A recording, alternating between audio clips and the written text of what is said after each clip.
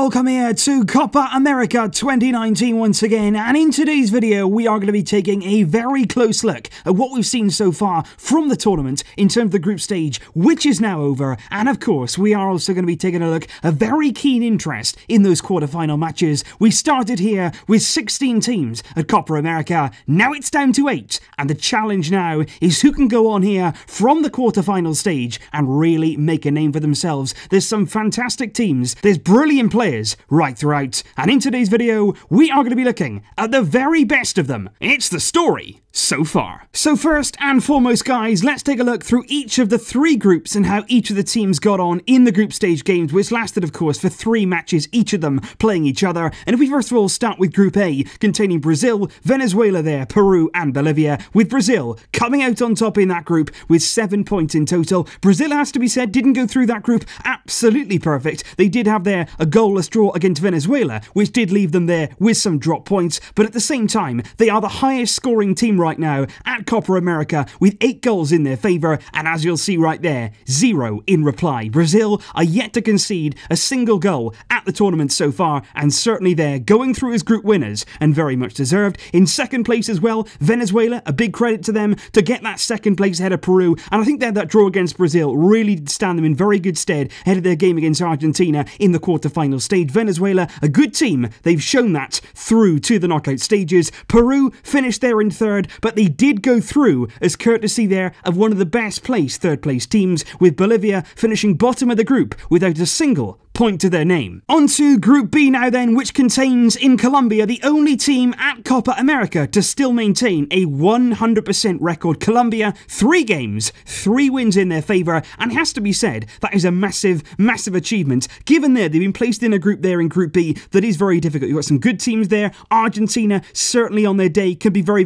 difficult opponents. Paraguay, Qatar, 2 good sides there as well. Colombia have done very well there to get 9 out of 9 points, 4 goals in their favour, and just like Brazil, they also are yet to concede at Copa America. It's Argentina there in second place with 4 points, 3 goals scored, 3 goals conceded, and I think, to be honest, that goal difference there of 0 tells you everything you need to know right now about Argentina. They got through to the knockout stages by the skin of their teeth. Just on the final game they managed to beat Qatar, but at the same time the knockout stages is a brand new stage. Can they now reinvent themselves? Paraguay there in third place and are the second team there, along with Peru, to make it through as part of the best placed third teams. They finished on 2 points, which was there just slightly better than Japan, who we're going to come on to in Group C in terms of goal difference, and Qatar there finishing bottom of the group with just 1 point, but certainly there they are a nation on the rise, and at Copa America 2019 they did themselves very proud indeed, with quite a few spirited displays. And finally, the final group there, Group C, saw Uruguay finish top of the group there with a final day victory over Chile by a goal to nil. 7 points there in the favour of Uruguay, who are pretty much perfect right throughout the campaign so far, except for a blip there against Japan, which saw them drop 2 points and also concede surprisingly 2 goals on the night. They've scored 7 though, with their very exciting duo there up front with Edinson Cavani and Luis Suarez. 7 goals in their favour and 7 points for Uruguay, going through there as group winners. Chile there in second place, the reigning Copa America champions of course in 2016 and also in 2015. They've got 6 points to their name, and actually there for me have performed above expectations, and particularly individually, as we're going to come on to later. Japan there in third place, and like I say, on goal difference, just about missed out on that third place reckoning to the knockout stages. Very unlucky there for Japan, and Ecuador finishing bottom of the group, a rather disappointing 1 point throughout their tournament so far. And there lies the group stages. All 3 groups finished off with Brazil and Venezuela, the top 2 in Group A, Colombia and Argentina, the top 2 in Group B, and finally there in Group C, it's Uruguay and Chile, with Paraguay and Peru heading through also to the knockout stages. And before we do take a look at those games, what I want to do now is talk about the teams who've impressed me in a bit more detail, and also the individual players who've really caught the eye and the imagination in those group stage matches at the Copa America so far. But if we look here at the teams and the overall quality who have impressed, you have to straight away look at Colombia. They, for me, are the team right now who've been most impressive, and it's simply due to the fact they've won every every single game. And not only have they won those games, they've done very well. They've looked solid, they've looked organised, they've looked like a real team, they haven't conceded any goals whatsoever, and both going forward and also defensively, they look very, very solid. They won all 3 of their games, seeing off Argentina, a tough game there, they beat Qatar, and even against Paraguay, they rested a lot of their team to avoid suspensions, and also there to ensure maximum freshness for the knockout stages. And I think Colombia here, right here and now, they look in very, very good shape. Then of course, there's the Group A winners and the host nation Brazil, who you can never ever write out. The quality they have in their team right from the start of the tournament, we believed they were one of the big favourites here to lift the title in their home country. But at the same time, they've had some moments here where they've been a bit shaky. The opening day against Bolivia, they didn't really convince in that win there. And also, of course, against Venezuela, when they simply could not break them down there in the 0-0 draw. But at the same time, that final group match there, the 5-0 victory over Peru, that there captures the imagination. That there is a sign that Brazil are starting to get things going. They're starting to work as a team now, unlock those attacking talents, because that's the big question right now. Brazil as a team have the quality, but Tite as coach has to really unlock that attacking side, the attacking quality in that Brazilian side. And certainly there, that 5-0 win over Peru, that will stand them in really good stead. Confidence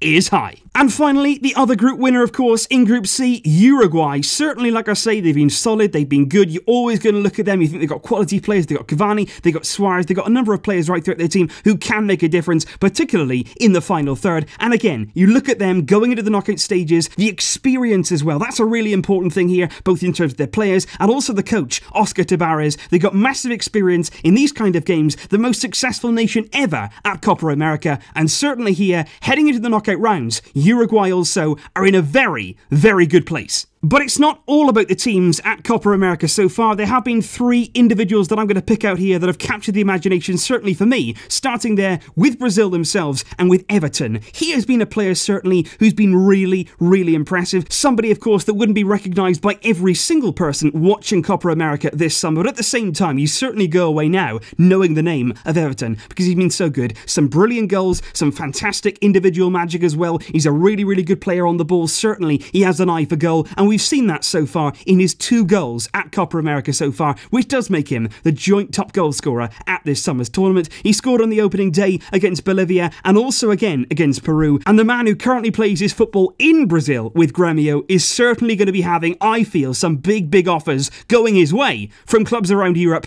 this summer. Then to 2 players who certainly are more widely known than Everton is, because starting here with James Rodriguez from Colombia, because obviously James is a player that we know has a lot of quality. We've seen that since the 2014 World Cup, and even before that, he was somebody who was always arriving on the big stage with a bit of genius, with a bit of magic. But at the same time, with his future right now at club level pretty much unknown, he's left Bayern Munich, he doesn't know what his future lies at Real Madrid, he's probably going to move on. At the same time, we didn't really know what kind of James would appear here at Copa America 2019 for his country, and I have to say, he has really stepped up. Colombia, the most impressive team, and for me, James is the driving heart of that. He's the soul in that midfield, he can get forward as well, he can play in more advanced areas, and I think right throughout the park, the pick of his passes, of course, would have to be that phenomenal cross-field pass to Roger Martinez against Argentina in a vital moment of the game. He was there unlocking that Argentina defence, unlocking there that beautiful ball that went cross-field, that opened up the entire pitch. And for me, Rodriguez, a massive part of this Colombia side, and he's been very, very good at this summer's tournament. And finally here, another widely known player, but at the same time, somebody I didn't expect to be talking about at Copa America 2019, and that right there is Alexis Sanchez, somebody who for his country over the past few seasons, in their last 2 wins of course at Copa America, has been instrumental. But at the same time here, he's coming off the back of a season at Manchester United where it has been a disaster. Injury problems, bad form, out of the team. He's had it all this season, and coming into this tournament, I really didn't expect much from Alexis Sanchez. And the problem with Chile is they really do rely on these kind of players. Certainly with Sanchez, they were hoping for something special. They were hoping that he would get it together for his country, and I have to say, he's done exactly that. Also for Sanchez, 2 goals in the tournament so far, scoring first and foremost against Japan, and then scoring a really crucial goal, the winning goal against Ecuador in Chile's 2-1 win there. And certainly Sanchez, when he's needed it most, when he really needed to step up, when he needed to arrive for his country, he has done that here against all the odds. After a bad season, how's he going to perform now in the knockout stages?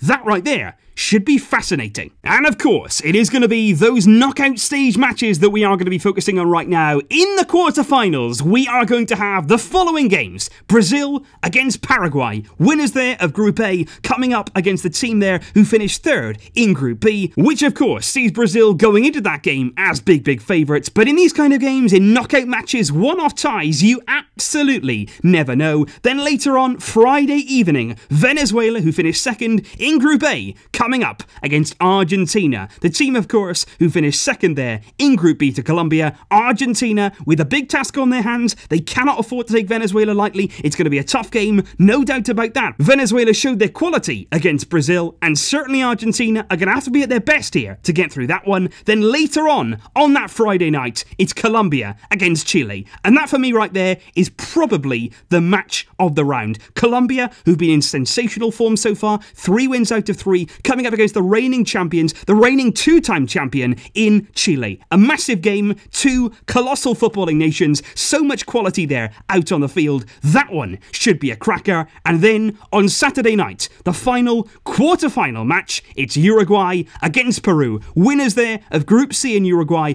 coming up against the third-place team from Group A, and that there completes the quarterfinals. Brazil, Paraguay, Venezuela, Argentina, Colombia, and Chile, and Uruguay against Peru. There's so much still to look forward to at Copa America, and certainly right here, I'm going to keep you posted. You can count on that. So please leave your thoughts in the comments down below, guys. What have you made of Copa America so far? Who has impressed you as a team? Who has impressed you as individuals? Let me know in the comments down below. And of course, I want to know your thoughts with regard to those massive knockout stage matches. What do you see happening in the quarterfinals? I will see you soon for those exciting games. But until next time, as always, it's Copa America.